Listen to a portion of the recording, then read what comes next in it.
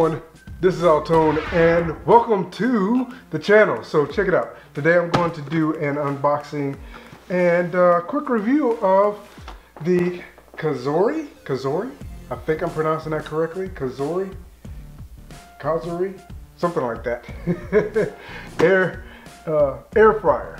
And I've never owned an air fryer before, and I will tell you up front that this was sent to me for me to do a review on. And so, but of course my reviews are going to be absolute, honest and truthful, exactly what I think about it, with the understanding that this is the absolute first air fryer that I've ever used. So we're going to see if we can make some French fries today in this air fryer and see how they turn out. But let's go ahead and get this thing out of the box.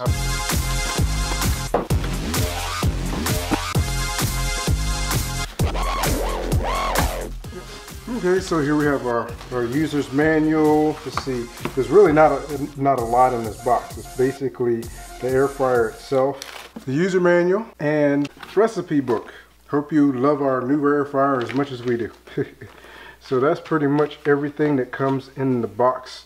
I'm sure there's some pieces inside in which we'll need to take out and check it out. On the top here, there's some instructions. So on the front here, it says before you get started there's some plastic inside. Make sure you pull out and separate all the baskets on the countertop and remove all plastic before plugging it in. So we're gonna go ahead and do that. Take these off. It's a nice little red color. I know, I'm pretty sure there's a black one as well, but the one they sent me was red, which was cool. And so when you open it up, there's some cardboard inside. You have to take that out. And this whole tray has got plastic and stuff in it. So we have to take all of this out. Ah, there you go. So there's a little button here that you have to push down to pull this up. And so that's the basket. And then another piece of cardboard there. And then drop this back down into here. And it locks in place. I guess you put that over top so you can't lift it out. Guess that's protective, or some type of protection for it.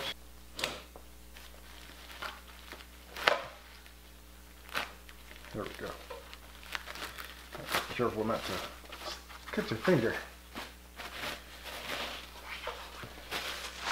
And let's see what this stuff is. Okay.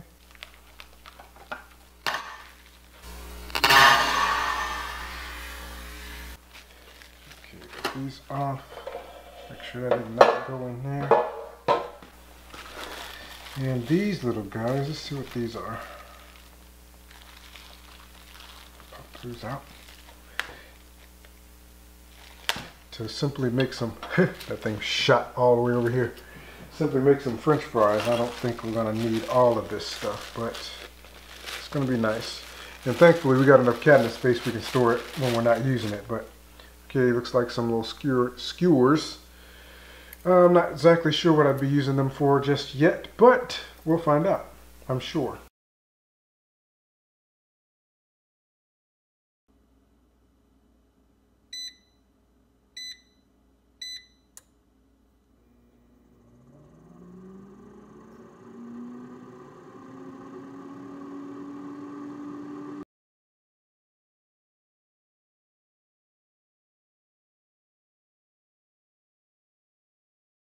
Well, it's been done.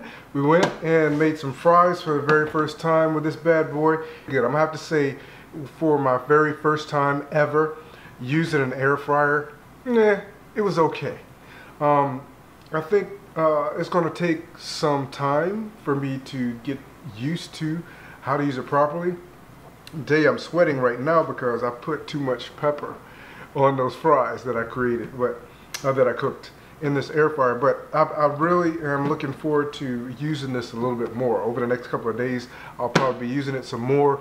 And if I do so prior to putting this video out, I will actually share some of the things that I actually fixed with you. One thing I like about it, of course, is that it seems as if it is going to be a lot healthier cooking rather than frying in just in a vat of grease, basically. Which is one of the things I really do expect to work very well for us. But one of the things I don't like about it is that it's taking up counter space. To be honest, I just don't like taking up a whole lot of counter space. I hope this little review and unboxing and that kind of thing kind of at least gave you an idea of what comes in the box and kind of what my thoughts are of it. I do believe it's going to be a great addition. However, it may take a little bit of time to really get used to learning how to use it. So that's pretty much it. If I did do some additional cooking with the air fryer, you'll see that in just a second. So for a quick update on the air fryer. So we have had it for a little bit. It's taken me some time to get this video edited, and it has been working very well. And the cookbook that it comes with, I have to say, is pretty good. The one thing I would tell you is this. I'm not sure. I haven't really done a lot of searching to see if they make larger air fryers than this one. But I do believe that if they do, it's probably a really good idea to have a larger air fryer than a 3.7 quart. It's just, you barely get enough cooking for 2 people out of this. I actually cut a couple of pieces of beef here that I'm getting ready to put into the air fryer. Smells really good. I'm gonna cook that up and show you what it looks like and tell you how it tastes and all that kind of good stuff. So as always, one of the things that you're really going to want to do is you're going to want to preheat this bad boy. Depending on what you're cooking, cookbook will tell you at what temperature to preheat your air fryer at. But I'll just preheat it at 400 every single time. That's just what I do. And then like for this beef that I'm getting ready to cook right here, I'll be using the beef setting. And then usually what I do is once it finishes, I'll check it. I'll actually cut into a piece, make sure it's done all the way through, because I eat all of my meats well done. And this bad boy will absolutely cook it exactly the way you want it. Got it warmed up or preheated. And of course that meat sizzles as soon as you put it in there. I got those 2 pieces. That's enough for me for the night. And go ahead and start it up. Beef, 6 minutes. Wow, really? If you want to adjust the temperature or the time, you can tap the temp and the time button and it will allow you to adjust. For beef, it's telling me 400. We'll actually lower that to 6. If you do accidentally hit the power button because you're thinking it's going to start it, you can turn it back, just turn it back on, and it's still going to be set at whatever you changed it to. And there we go. That was after about 7 minutes at 350 degrees. And like I said, I like my meats well done. So we're going to take this bad boy. I don't know how I'm going to do this and try to cut it.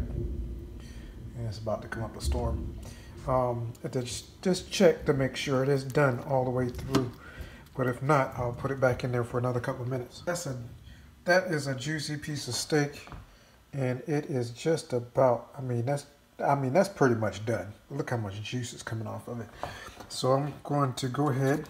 So we're just going to let this thing go just a couple more minutes and check it out. But that's pretty good. So again, we're talking 350 for about 10 minutes. Should cook that beef, seasoned beef, almost all the way through. And it was about a ½ inch thick before I put it in there. Maybe a ¼ inch to a ½ inch thick piece of nice, juicy steak. Okay, since I took it out to check it, I went ahead and let it run just a little bit longer. So we're going to pause this bad boy. You can hear it. See, it's sizzling. And there she is. Okay, now I'm gonna have to put the phone down. So now I took the other piece out and cut it. And I cut it around the thickest part. And it looks well done.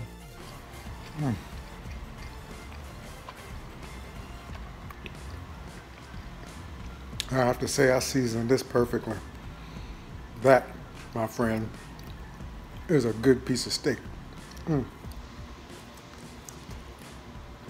Just can't get it. Can't get enough.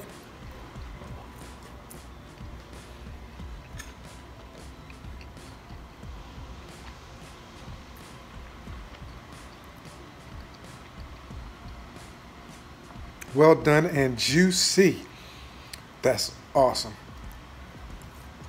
Let me know what your comments are down in the comment section below, and I look forward to doing another review video for you again very, very soon.